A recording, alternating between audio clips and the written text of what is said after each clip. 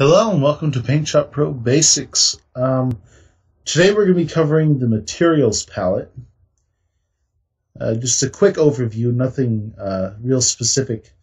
If you don't have the materials palette open, you can just go ahead and hit the F6 key.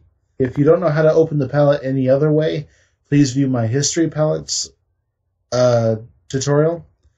That goes into more of the specifics. Let's just get on with this. Now, materials are defined as being either solid colors, gradients, or patterns. You can apply a texture to all three of these, but there's a big difference between a texture and a pattern. I'll get into that later.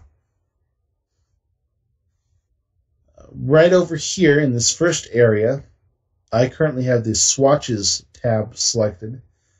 This area is where you will select your colors, your swatches can have gradients and patterns, but these other two will be mainly color selection.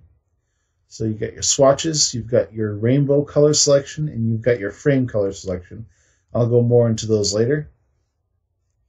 You have over here, this little box will turn your colors to black and white. You'll notice you have two colors available to you: the foreground stroke or the background fill. This will automatically set them to black and white for you. This little arrow guy will switch the two materials around. So if I click that, this little thing over here is a miniature version of the big one. So that's all that is. It's got the same arrows. You've got three boxes underneath the big foreground stroke and background fill properties boxes. You have the transparent, which is like turning off a material. You have to have at least one material. So if you turn a material off, the other one has to remain on. And PaintShop Pro will make sure that happens. See, if I turn off the background, you cannot turn off the foreground anymore. So just turn that back on, leave them both on. Next to that is our texture buttons. That will apply a texture to the gradient, color, or pattern.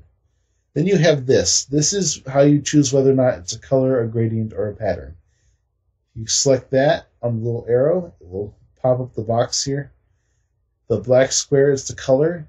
This square that goes from white to black is gradient. And this little circle with a pattern in it is for patterns. Very simple. If I go into my swatches and I select a pattern, you'll notice that little dot automatically switches over to whatever it is we have: gradient, color. Okay, back. Last thing, I believe, is the All Tools checkbox. If you deselect All Tools, each tool will have its own material settings. So the paintbrush will have a different foreground and background than, say, the chalk tool or the fill tool. They'll each have their own. With it selected, they will all share the exact same material. That's kind of important. If you select inside of the foreground or background boxes, a dialog will pop up allowing you to pick between the colors, the gradients, and the patterns, and applying textures. We'll get into that more specifically later. And I believe that is the basics of the materials palette. It allows you to select the materials that you're going to be painting with or using however. All right,